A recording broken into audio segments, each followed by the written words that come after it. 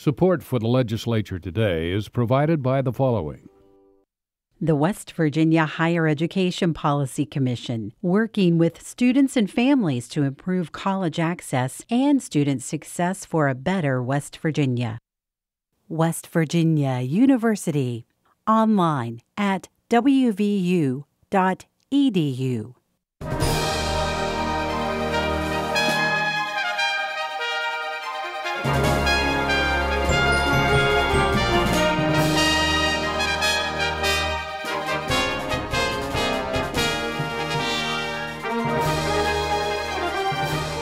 Good evening, I'm Andrea Lanham, and this is the Legislature Today from the Capitol Building in Charleston. Tonight, the arguments for and against legislation that would change work requirements for West Virginians receiving federal food assistance known as SNAP benefits. That and other floor activity in both the House and Senate chambers later in the program. But first, with the looming statewide teacher work stoppage scheduled later this week, there are several related issues before the Finance and Education Committees. So we're very happy to welcome Delegate Paul Espinoza, Chair of the House Education Committee and member of the House Finance Committee, and Delegate Larry Rowe, member of both the House Education and Finance Committees. Gentlemen, thank you both for joining us tonight. Thank you for having us. Good to be with you. So before we get into some of the education and finance issues, let's first address the teachers' statewide walkout, which is scheduled for this Thursday and Friday over low salaries and the rising cost of their PEIA insurance. Delegate Espinoza, I'll start with you and your thoughts about this. Well, certainly recognize the concerns of our teachers, our school service personnel, and our state workers, but quite simply, I don't believe that our schools should be closed on Thursday and Friday. Again, while certainly there are serious issues that need and are being addressed, I think to close our schools and to have our schools not open for education on Thursday and Friday, I think is a step that frankly is not needed. If you look at the action that the House has taken, and I think also that the Senate has and is likely will be taking here, we have taken some serious steps in order to address the concerns. The House, of course, passed what, if ultimately approved, would likely be the largest teacher pay raise in a decade. And with regard to PEIA, which certainly is a significant issue that all of us are hearing quite a bit about, my colleague, Delegate Rowe, and I, as members of the House Finance Committee, we've enacted several pieces of legislation here in recent weeks to begin to provide a dedicated long-term source of funding for PEIA. We enacted legislation this week that would dedicate a portion of any surpluses in our budget to PEIA. The co-tenancy bill, which passed the House, also contains a bipartisan amendment that would dedicate a portion of natural gas royalties to PEIA.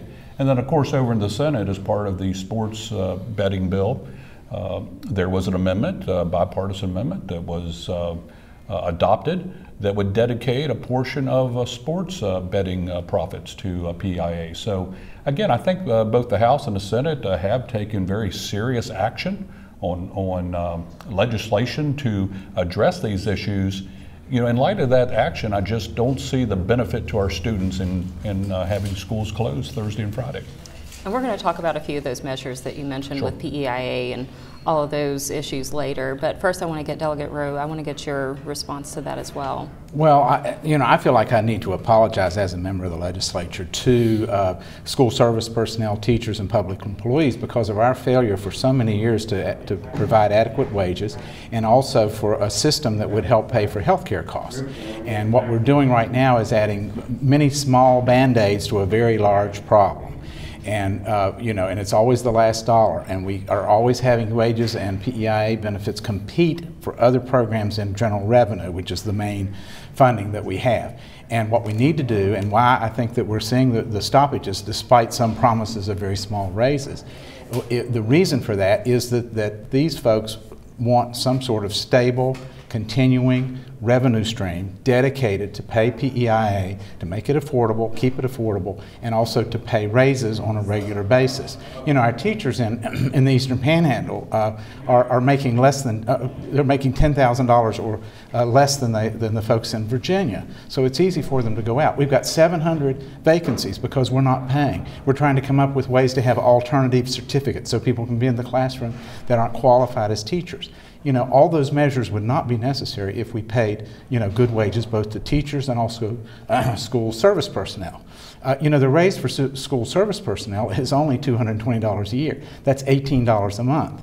We were sort of talking on the House side that we'll double the Senate's portion. That's only $36 a month.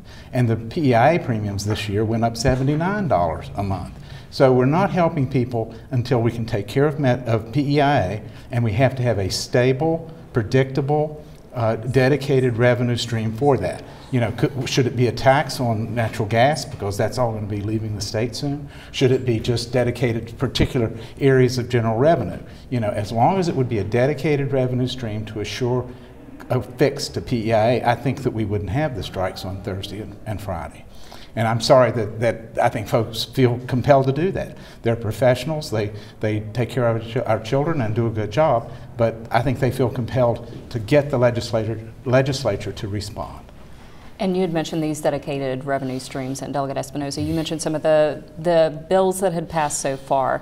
Yesterday, a bill originating in the House Finance would dedicate 20% of the state's general revenue fund surplus money into the PEIA Stability Fund. And like you mentioned, there's been some other amendments tacked onto the co-tenancy bill and another sports betting measure in the Senate as well. That's right. What other dedicated revenue streams can we look at for PEIA that would provide more stability? Well, I think we are taking a varied approach. I think certainly looking at new revenue streams. Obviously, I think we anticipate that they're with the right structure that we can see increases in our natural gas development, and certainly co-tenancy is one measure that certainly should do that. And I was certainly pleased to support the bill with that amendment in it that again would dedicate a portion of natural gas royalties to PEIA. I think the sports wagering bill, I think certainly that has the potential of generating a significant number of dollars for PEIA. It's difficult to say just depending on what happens in other states with sports wagering, but I think West Virginia is poised to be able to take advantage of a positive court ruling by the United States Supreme Court that could potentially allow sports wagering in West Virginia. And I think, again, having really the first 20% of any surpluses each year. If you look at the history of surpluses, I think that's something that perhaps is not well known, but virtually every year we do have a surplus. It varies for anywhere. This last year we had a surplus of, I believe, in the neighborhood of $78 million. Again, 20% of that would automatically go into this PEIA stabilization fund. That fund would be capped at $75 million, which seems to be a good figure in order to, again, help to stabilize PEIA and help to ensure that PEIA remains affordable for our state employees.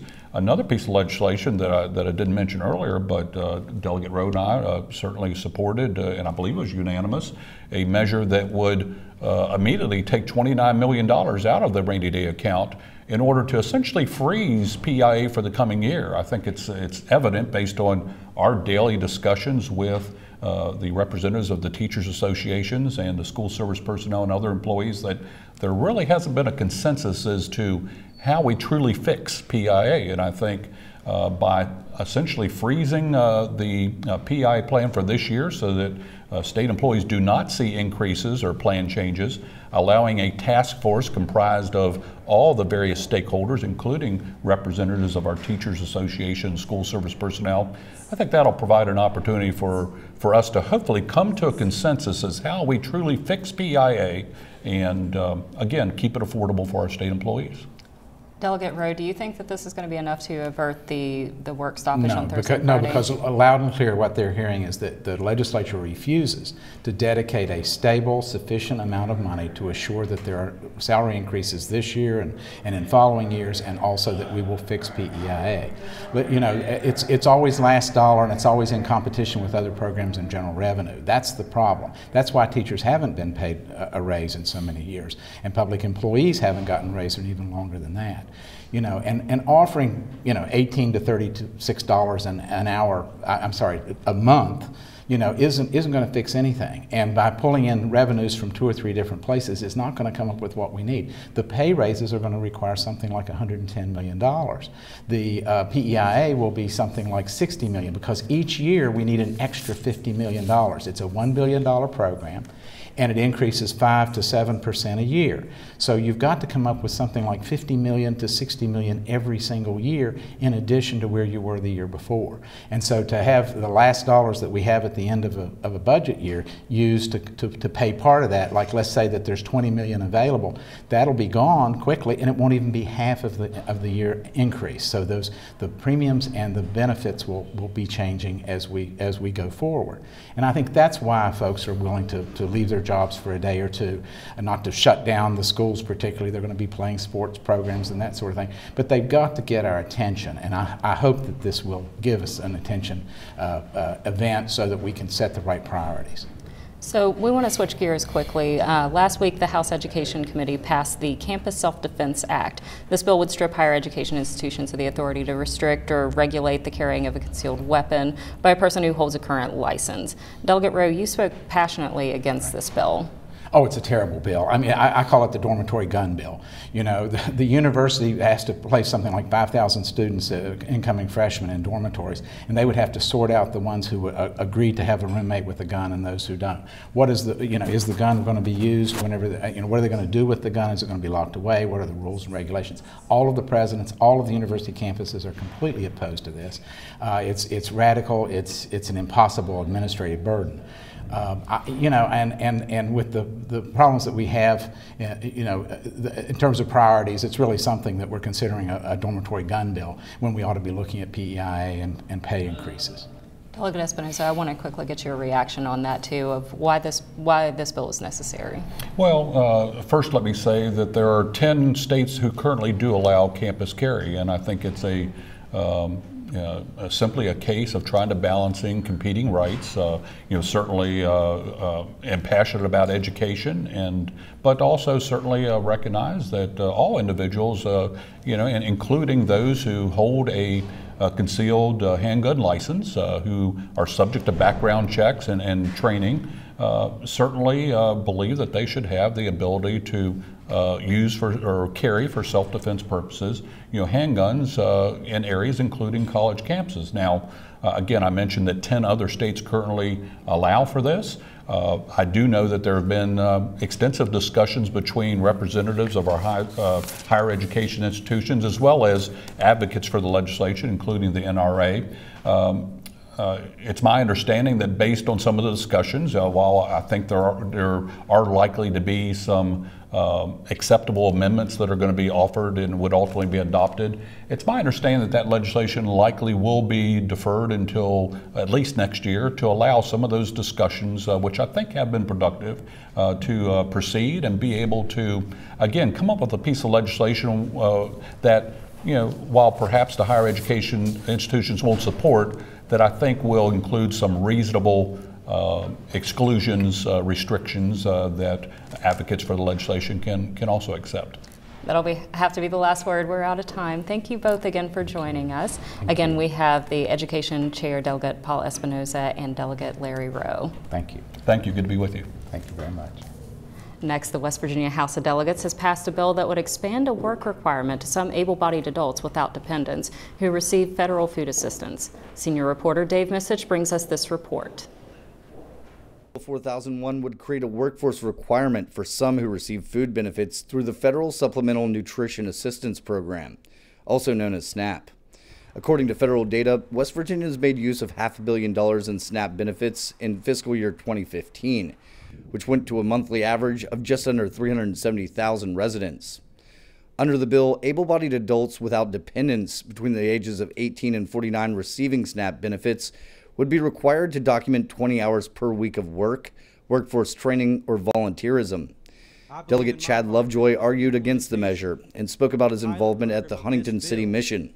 He says the work requirement has put a burden on food banks and soup kitchens in Cabell County, which, along with Berkeley, Harrison, Jefferson, Kanawha, Marion, Monongalia, Morgan, and Putnam counties, was part of a work requirement pilot program that aim to increase workforce participation. We had to go from 3 meals a day to 2.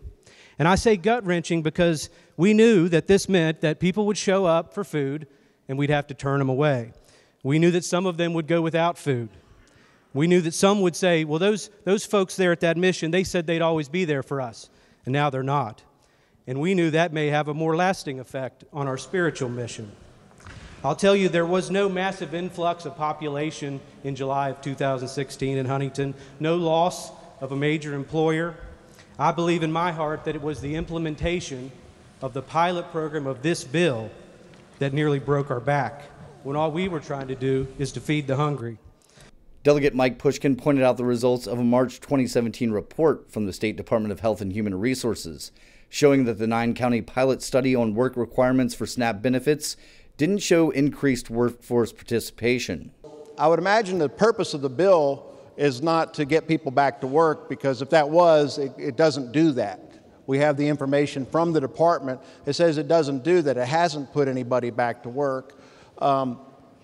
It hasn't lowered unemployment. It hasn't increased workforce participation in those 9 counties. What it did do, and like the gentleman from the 17th pointed out, it has put a strain on food banks in those counties. It has put a strain on charitable organizations and churches in those 9 counties. That's what it did do. Delegate Larry Rowe argued that the bill will strip much-needed food from those who need it most. He says forcing the poor to stay hungry will cause some to become angry and possibly more likely to commit crimes while just trying to survive. Now, what this bill is going to do is to encourage hangriness and aggressiveness in the very population that we don't want to be aggressive or hangry. It's a terrible bill.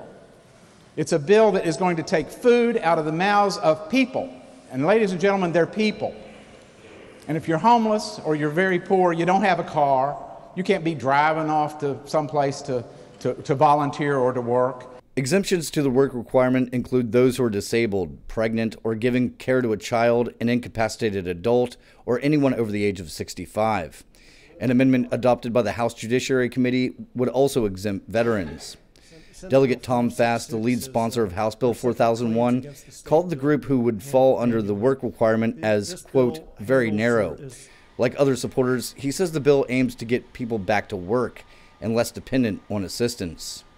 We do not help a person by perpetuating dependence upon government. Again, if you would just look at the definition of able-bodied person and what is excluded from that definition, these are the people who simply choose not to work. That creates dependency on government. It creates dependency on the food bank.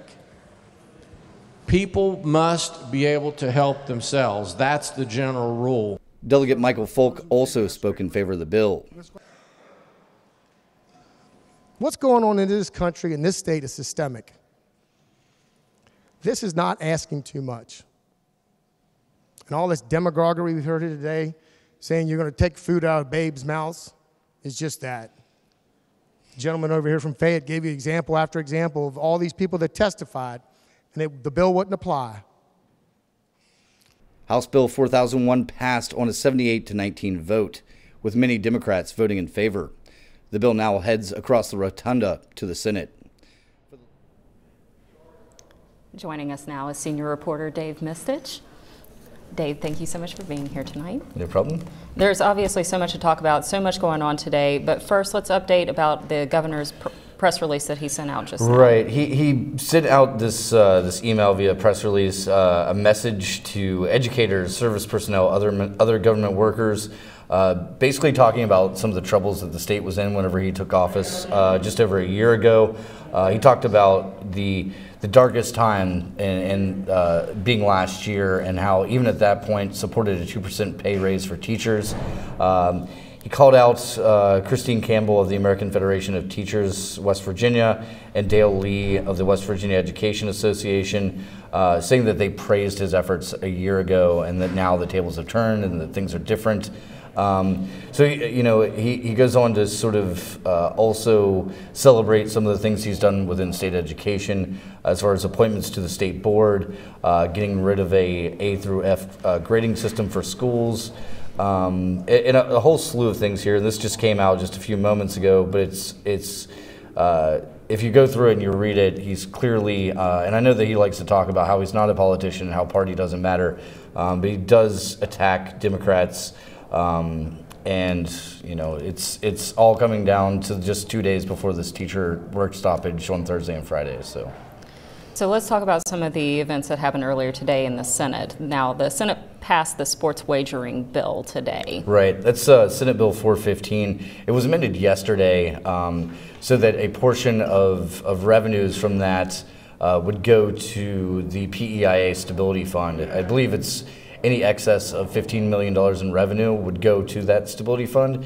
And again, that bill passed today. We'll go ahead and take a look at some of the discussion on that bill from the Senate floor today. This could be very addicting. But if we're going to do that, we owe these people to bring as much of that money back to the state as we can. $5 million? $5 million the first year? I mean, think about what we're doing here, folks. We're getting ready to open up a box that I'm not sure is going to have a lid on it. And it concerns me that we're going to tempt our citizens with something like this, and all we're going to get out of it is $5 million the first year.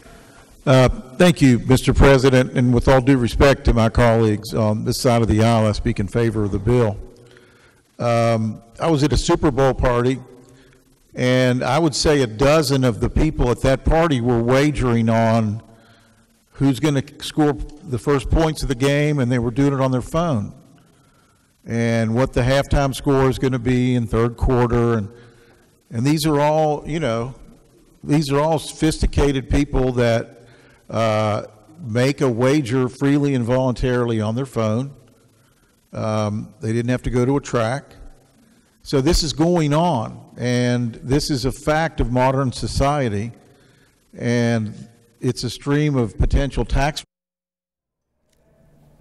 So tell us a little bit about what happened there with that sports betting bill. Well, of course, what you saw just there was two Democrats that had two various different views on that bill. The bill didn't inevitably pass, though, so even people in the same party didn't really agree whether or not to do it. But it inevitably moves on to the House, so we'll see where it goes from there. Now, another bill that passed in the Senate today was the retirement bill. Can you tell us a little bit about that? Right, and that's Senate Bill 494, and that basically says that that professional teachers in the retirement system that go to work for a professional association are absent. And of course, there's a lot of conversations, and again, talking about Governor Justice's release there lately. There were some questions about this bill and whether or not that was an attack on Christine Campbell and Dale Lee specifically. We'll take a look at some of the conversation on the Senate floor there earlier today. If in fact we eliminate this, and teachers are not going to come down here to serve, to represent their groups, who are you going to get? You're going to get those union bosses. I think this has the total effect of what you're trying to do. Dale Lee and Christine Campbell are two fine teachers. They were selected to come down here because they understand the plight of teachers in the classroom. Who better to represent that constituent group than those people that serve as teachers? I simply don't know what we're trying to do here. It seems like maybe there's a vengeance factor built into this. I'm not saying that there is. I hope there isn't. But I don't see any harm done to our retirement system. And simply passing this bill is certainly egregious. We're talking about people that are making $100,000 a year And their pension is going to be based on $100,000 a year, not based upon their typical teacher salary that might have been $50,000 a year. So there is a cost to be borne by teachers when these folks get this pension at the end that's based on their inflated income as a officer of a statewide teaching association. It's not true to say that this is not some massive great benefit to them. And why for only 2 people in the entire state? We have almost 2 million people in this state, and somehow, somewhere back in the dark ages of history, these 2 positions were given this super special treatment where they can get a pension that is far beyond anything they could ever get as a public school teacher. And for what? It's really hard to justify why they should get such a special deal. So one other thing that happened today is the PEIA Finance Board met to vote on their plan. Right, and of course there was some public meetings last week that led up to this. They are freezing the proposed changes to the plan that would increase premiums and deductibles. Of course, there was the House Bill 4620 that last week, I believe, that deposited money to that program to freeze that. So as long as that all makes it through, they should all be set for this year. So. And of course, the Rules Committee is set to meet today as well. Right. Just a few moments ago, we heard Senate President Mitch Carmichael walking through the halls here. So that was supposed to start at 4. It got pushed back to 4:30, and here we are later than that, and it's still not, having happened yet. So. Well, Dave, thanks again for being here. Great. Thank you. And this concludes tonight's broadcast. Tomorrow we'll be joined by Energy Committee leadership as an oil and gas jobs rally is scheduled here at the Capitol. We'll also hear from the West Virginia Rivers Coalition about their concerns over the rapid increase in state oil and gas production. That's the Legislature Today, tomorrow at 6. I'm Andrea Lanham for West Virginia Public Broadcasting. Thanks for joining us and have a good night.